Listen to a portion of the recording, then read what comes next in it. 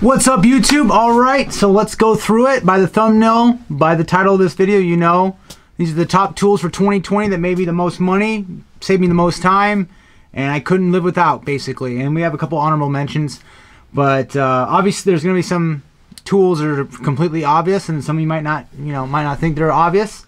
Let's get into it.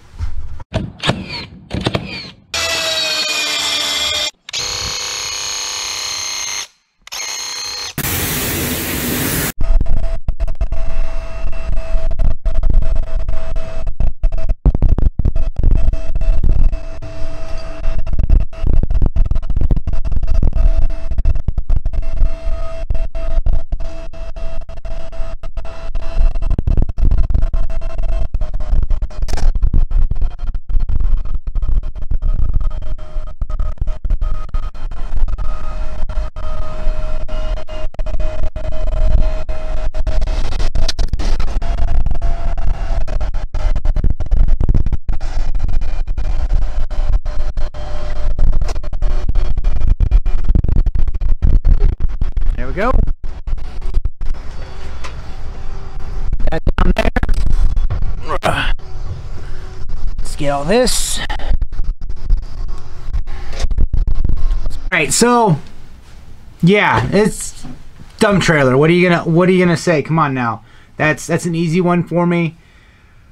Not only does it make me money, but it saves me so much time having it on the job site, and it's so damn convenient. So hydraulics just make life easier, because skid steers have hydraulics.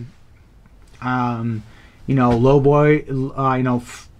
deck trailers have hydraulics. They have a hydraulic dovetail. But the dump trailer, obviously, probably the biggest one for this year, biggest purchase. That's number one. That's number one. And oldie but goodie is the tool trailer. Yeah, it's a mess right now. I mean, come on, what are you gonna do?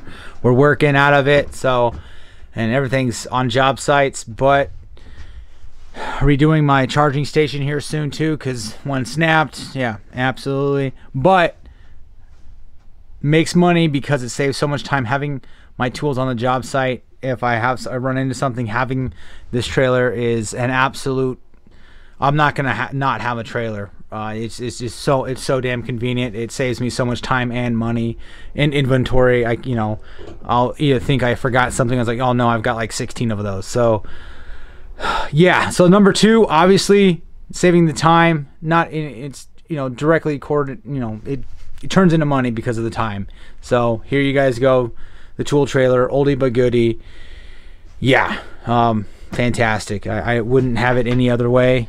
Just gotta organize it, and we're gonna be building stuff out here and redoing all this crap right here as well. Make room for everything else that we have for this. So tool trailer.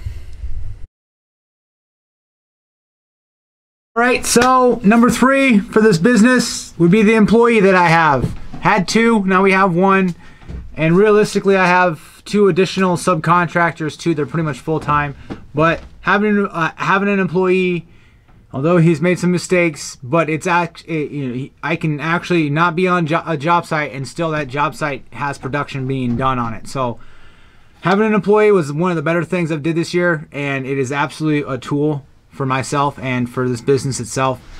If you have the means and you want the overhead, it is a lot of overhead, but at the same time, you can get more work done. It makes life for me.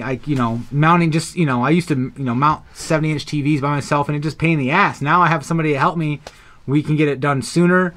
I raise my rates a little bit just to help out. Obviously my bottom line, jobs go by quicker. So yeah, I mean, number three absolutely has to be having an employee. Definitely one of the best tools that I had this year for the year 2020. It is absolutely an asset. And if you have the means, like I said before, definitely take care of it. Number four, Polk Smart Station. Absolutely the best little station I've built. I've only built two, so, but at the same time, it's just efficiency. Getting things cut, repetitive cuts, I haven't had it for very long, but at the same time, the short amount of time I've had it, man, I couldn't even imagine 2020 if I had it for the entire year. So that's what makes me look forward to 2021. Get yourself the plans. Ron Paulk's website. Just Google him. He's everywhere on YouTube pretty much if you're in the contracting side of it. And get yourself some plans. Build it. It's an absolute asset. Like I say all the time in this video. Man, is it great. We haul it down. I don't even have it with me right now. I'll throw pictures up here. But it's on a job site. Probably not being used right now, but it's going to be used tomorrow. It's used today. It'll be used the next day. It's just great. It's absolutely, do it, take your time, do it right. Build it the way you need it to be built, and it's great. I would, whatever miter saw you have, just build it to suit it. Yeah, absolutely. Number 4 is absolutely the Paulk Smart Station for sure.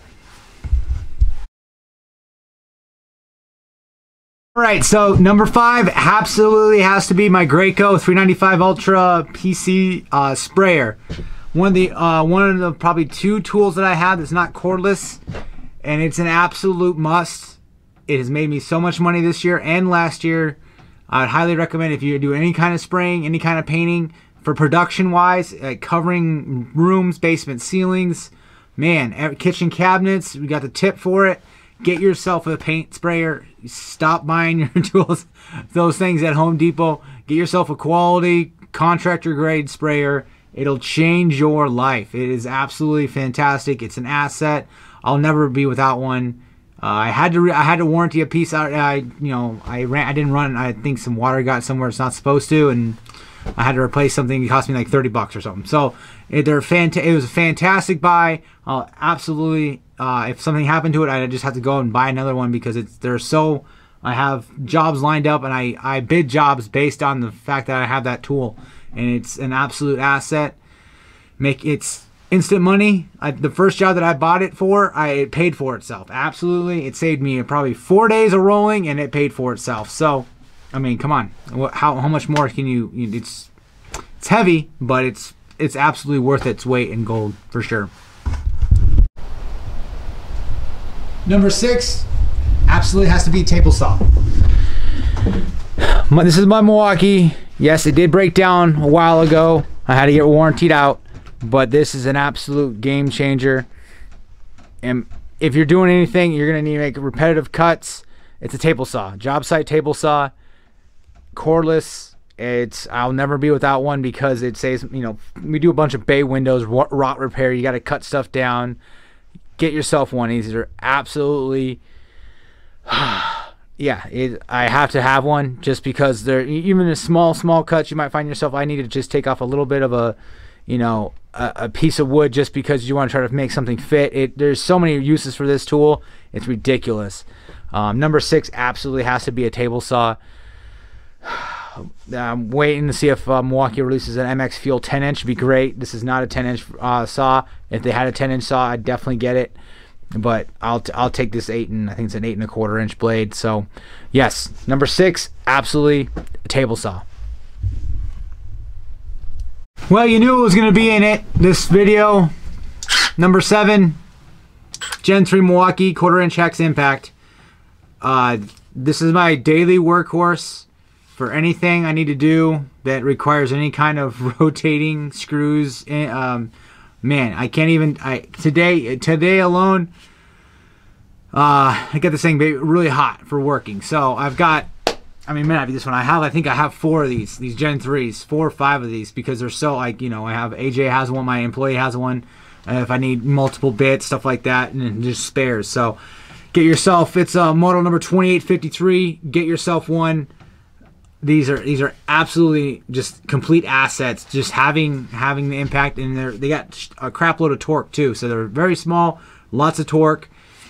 Milwaukee their impacts are fantastic. Having a 1/4 inch hex impact gives you have a bit sets, and you can do pretty much anything you need to on a job site with this tool. There's not much you can't do with this. Lag bolts, hanging TVs, driving stuff into LVL beams. Get yourself one of these. This is absolutely a great tool. Fantastic. All right, so next on the list, Milwaukee's framing nailer, more specifically the high capacity mag. that this high capacity mag actually is totally worth the money if you have the tool. You can just obviously get 2 complete strips of nails in here, and it's a time saver for sure. So I still have, you know, the old Hitachi Metabo. Now it doesn't have the high capacity mag. This still works fantastically. Between these 2 tools, I have a review, but between these 2 tools, they're both pretty much the same. The Milwaukee is a little heavier, but the thing is, I grabbed this one more often just because of the high capacity mag. I don't have to reload so often. It does have a little extra power than the Hitachi or Metabo, but it's because of the high capacity mag. This thing has saved me time just reloading. I don't have to worry about it. More often than not, I can just grab it, fire the couple nails I need to, and I don't have to worry about having to go get another strip. So absolutely, next on the list was this has to be on your list. If you have the tool, get the high capacity mag. All right, as far as tools saving you time, that's why you buy them, because it makes your life easier. DeWalt's cable stapler, Romex stapler, whatever you want to call it. This baby, I know they're coming out the newer version and it has like a depth adjustment and everything like that, but this baby, I don't hate Romex jobs anymore. You know, stapling, you know, running coax. Man, this thing just absolutely saves you so much time on the job site. You don't use it every day, but when you do use it, you're like, oh, thank God I got this tool, because they're fantastic. Spring fired, so you just pop a battery in there, make sure it's, you know, make sure it's indented correctly, and then you can just fire it in. You do it, and it doesn't sink everything. You're not going to get everything completely tight, so, you know, I always hammer the first and the last one in, and then just, you know, everything else is just purdy for it. So if you ever do Romex cable or anything like that, you'll love this tool, because it is just a time saver on the job site. All right, last but definitely not least, I have to say, even from last year, Makita's 36 volt track saw, fan freaking tastic. Get yourself a track saw. It'll change your life. Absolutely, it's a no-brainer. It's one of those tools that you kick yourself for not buying sooner.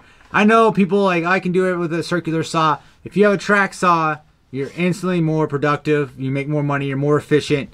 You're more accurate. It's just a great tool.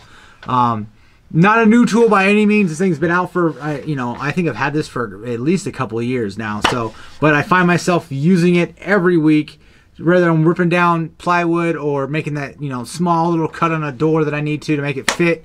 Man, get yourself a track saw, Makita's 36 volt, you know, dual 18 volt battery, cordless track saw. They're fantastic. Their tracks, it will fit with Festool. So in case you already have a Festool track, they're fantastic.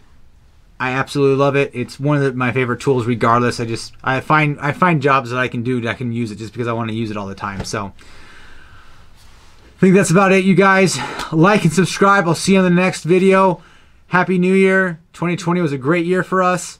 You know, we had to shut down for 6 weeks. It was great having 6 weeks with my daughter. Here's the 2021, and we'll set more records and, you know, more videos. Thank you.